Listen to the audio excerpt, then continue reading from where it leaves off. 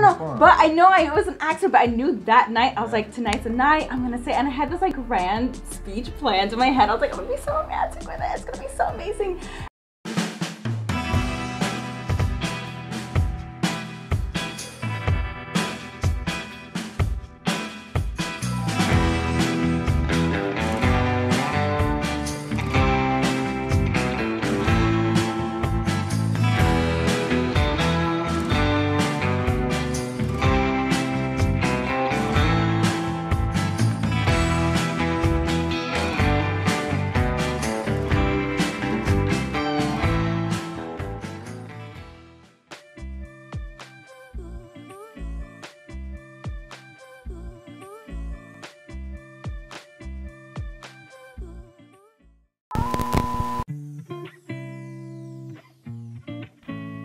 Well, the first time like we actually met right when he walked in, I was like, dang, I'm gonna climb that like a tree.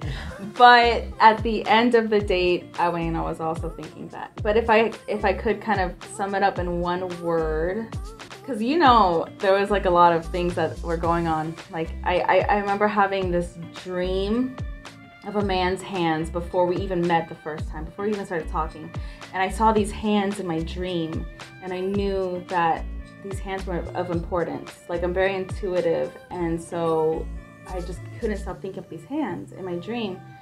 And I remember the first time we met, I saw your hands, and those were the exact same hands that I saw in my dream, like the same energy behind the hands. And so I would say that our very first date, like my first impression of you, the one word, I thought of you as very ethereal after our first date. That would definitely be the word. Because I'm like replaying the whole date in my head, and it was very like. How can I top that? You can. That's why you should have gone first. I thought she was very beautiful. There you go. I thought she was real because I thought she was catfishing. Mm-hmm. But to sum it up, I thought I was game changer. For sure, game changer. Wow, that was a good word. How do I top that? I'm just kidding. I did. Oh, really? Yes, I did. And it was an accident. We were already really, like, you and I fell heavily into our relationship. And I started feeling, like you said, a game changer, ethereal. Like, I knew you were a presence that was going to be hard to let go of, or hard to, because we were both actually married at the time. We were both in failing marriages. We were both trying to make our own marriages work with each other. Like, hey, you try to work it out over there, I'll try to work it over here. We try to work it out together. In all full disclosure, we were not here. Our spouses, we were both in open marriages. Yeah. So we were both in open marriages. We met each other. I remember being in science class in 5th grade, and there were like these two powerful magnets that no matter what you did, you couldn't pull them apart. And if you managed to pull them apart and your skin got caught in it, your skin would literally rip off because they're so magnetic, and it's like a cosmic pull to them. And I felt that way with this man. So I knew in my soul, I was like, I just want to say it. Just a few weeks in, like literally like a month into our relationship, I'm like, I'm just gonna say it. I love this man, but I don't know, like, I don't want to come out too strong, but like, I need to say it. I had to say it to express to him. On the phone. But no, we were literally going on a date that night to that restaurant by Shisha Cafe. But you said No. But I know it was an accident, but I knew that night, I was like, tonight's the night, I'm gonna say, and I had this like grand speech planned in my head. I was like, I'm gonna be so romantic with it, it's gonna be so amazing. And then we're on the phone, I'm about to get home, and I have some stuff to do at home. He was like talking really fast, and he was saying something, and I was like wanting to keep up with your pace. I don't know what we were talking about, and I was like, blah, blah, blah, okay, love you, bye. And you're like, ah, you said it, and I was like, shh. Aren't you glad though that I didn't say okay and I hung up? Honestly, never kissed myself. But I think to me she's the best kisser I've ever had. Yeah, so is he. But I think we're both really good. I think kissing is an art, and I think kissing is like a science, and it's a dynamic. So I think somebody can be really good at kissing, but if you're not kissing somebody that doesn't match that energy or match your spirit, it's just, you don't have that connection, you automatically are a bad kisser yourself because you're just like, oh, I don't want to do it. So yeah, I would say, I don't think either of us. Yeah, kissing, I think it's like a dance. So it takes a partner that you're comfortable with and a partner that can read your body and read your style as well. It takes two to tango. Yeah, exactly. So.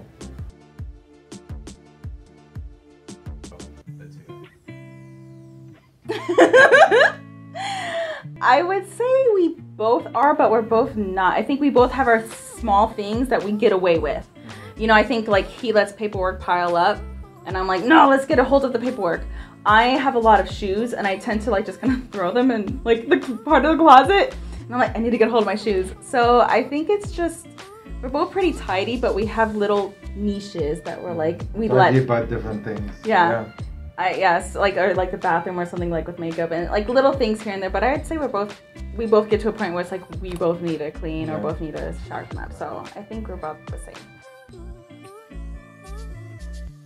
I would say maybe Scarlett Johansson, maybe for years. At some point when I was younger. Yeah, I don't know. I don't know if you have. I don't really think I have one now either. Honestly, he's my celebrity crush. Oh, him for sure. Him for sure, hands down. She only says that because she doesn't want to. And when she does cook, she's amazing. I have a love-hate relationship with cooking, but he puts a lot of energy into it. I really like his cooking. Pumpkin. Okay. And spooky. Because we use the emojis. And pumpkin because of her hair as well. And because of Halloween, like the pumpkin theme. We both love Halloween.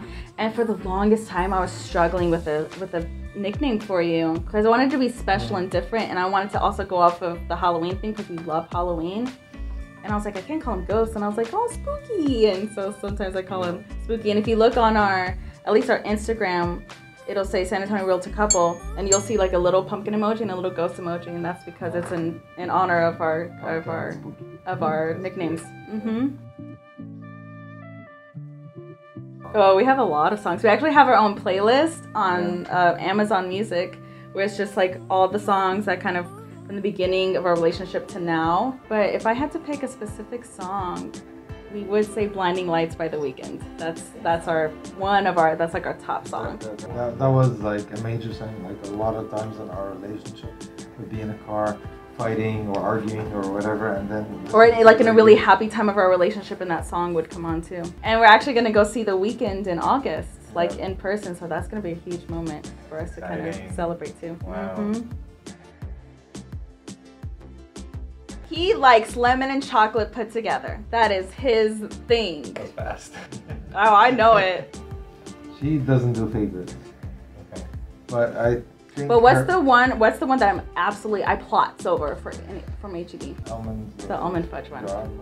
What were you gonna say before that? I was gonna say that one. Oh really? Oh, sorry. Ooh. I was waiting for you to say it. I don't know. I'm not a favorites kind of person, but I will say it's not really necessary.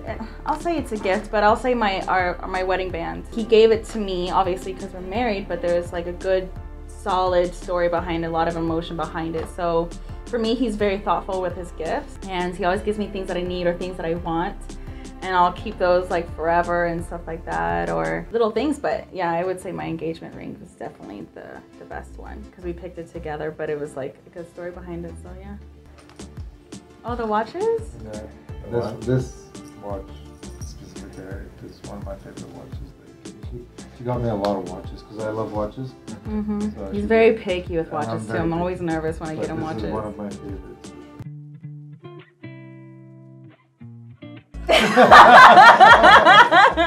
No, she knows what I'm thinking. I'll definitely say your beard. Do you know what I'm thinking? Yes, I know what you're thinking. I'll definitely say his beard though. No, but you can still answer it outside of that. Outside of that? Because you know me, my answer too.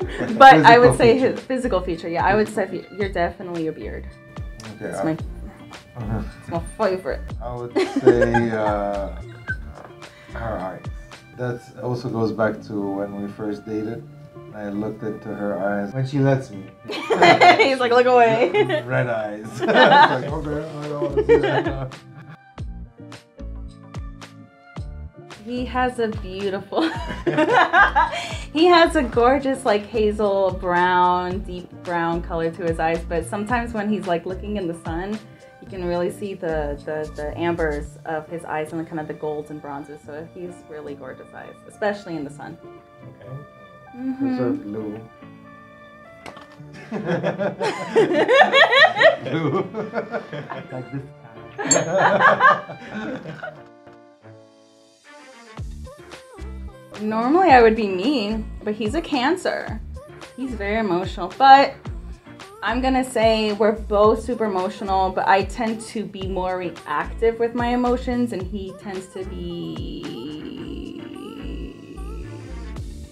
We're both emotional, but I know for me, I would say maybe more normally emotional. I still have a lot of baggage and trauma from my past, so that tends to be what I bring to the forefront now. But I would say if that's not affected, I'm genuinely like that, but I do tend to wear my heart on my sleeve. I'd say for you, you're more in the now emotional versus like the past. So I would say maybe that's where we differ a little bit, but I know we're both emotional, but I'm more like crying also. That's what I mean by wearing my heart on my sleeve, and you're more internal, like you can attack yourself more internally maybe. So I would say more like she's probably more emotional, I'm more sensitive. So that's how I would. That would, yeah, okay. That's, you're right. Thank you for summing that up. Like we were just dating. We didn't have anything. Mm-hmm. And on that day, I remember I started feeling a certain way towards her. I started freaking out a little bit because I didn't know where this is gonna go.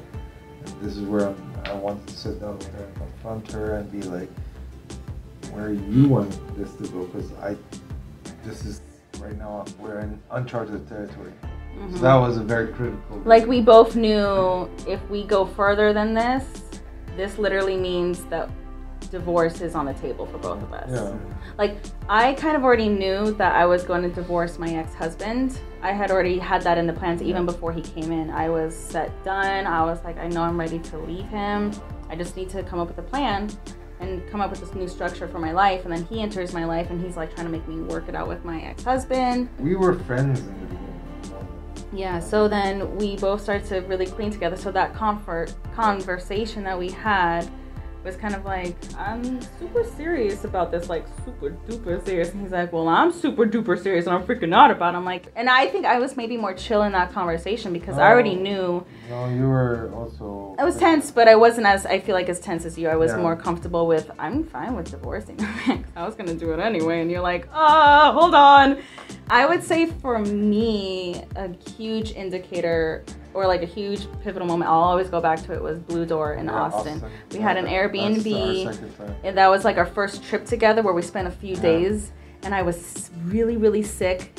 We took a whole bunch of our shit into like this Airbnb in Austin. It had a Blue Door, that's why we always call it Blue Door. Did a photo shoot there together. He cooked for me for the first time together. And I was like so sick and he took care of me. And there was this one instance where he's like, I want you to create this canvas because I used to do art. And I want you to put all of your baggage and all of your heavy trauma into this canvas. And so he was like, and I want you to do it naked. And I was like naked and I was like creating this masterpiece. And I started to like really be into it. There was a method to this. I wasn't. Yeah, he wasn't. I was trying to be weird. Yeah, he wasn't trying to be weird, but it was like a raw emotional thing. The process was just like to get everything out, and I would ask her questions while she's painting. And how did that sound? How did that feel? What color that comes to mind when you felt that way? And basically, those questions helped her formulate all her emotions and all her issues into that painting. Because I would always put my emotions into my canvases, and so this was a very emotional canvas for me. And we created just two that day. Yeah, one we were talking about the past, and one we were talking about the future. So at the end of the really emotional one, I started to get really intense pain. And I started feeling physically sick and just physically like something's wrong. I might need to go to the emergency room. And he put me on the couch and he was just like, shh, just relax, it's fine. And it went away. And then we finished the Happy Canvas together. And then the future one together, which we have hanging on our apartment. And then he was like, and then at the end of the trip, he was like, you're gonna leave the painful one behind. Because the actual Airbnb was like this artist's Airbnb. So there were a whole bunch of paintings around, and I had left it for them. And it was like an emotional thing. I was like, I left part of myself there, and it was like, oh, I'm about to cry about it now. The whole point again, that was my plan originally. Like the whole point of it was to leave your past. Let it go and learn to let go. If y'all want to know more about us, make sure you check us out on YouTube. We are the Zachary team, San Antonio Realtor couple, Kristina Zachary and Gabriel Zachary. We're 2 realtors here in San Antonio. We work 7 days a week, over 15 hours a day. She does all the work. I do most of the driving. We do it together. But we're always together. Our phone number is back here, 210-504-5301. Dials both our phones, so either one of us is going to pick up. Most of the time her, because I'm busy driving. Yeah, we would love to help if you have any questions. If you want to get into real estate, if you want to buy, sell, invest, give us a call. We would love to answer your questions. Yeah, and please support Ruben and his channel. We'd love the support on our channel too, so please subscribe. I'm sure he'll put all his social media, but we're, like he said earlier, we're on Facebook, TikTok, Instagram, and YouTube, obviously. So yeah, just we appreciate the support, everybody who subscribes so far. Thank you so much. We love you, and we cannot wait to get more. So thanks again, and we will see y'all soon, somewhere out there in the universe of San Antonio. Thank you for watching. Thank you.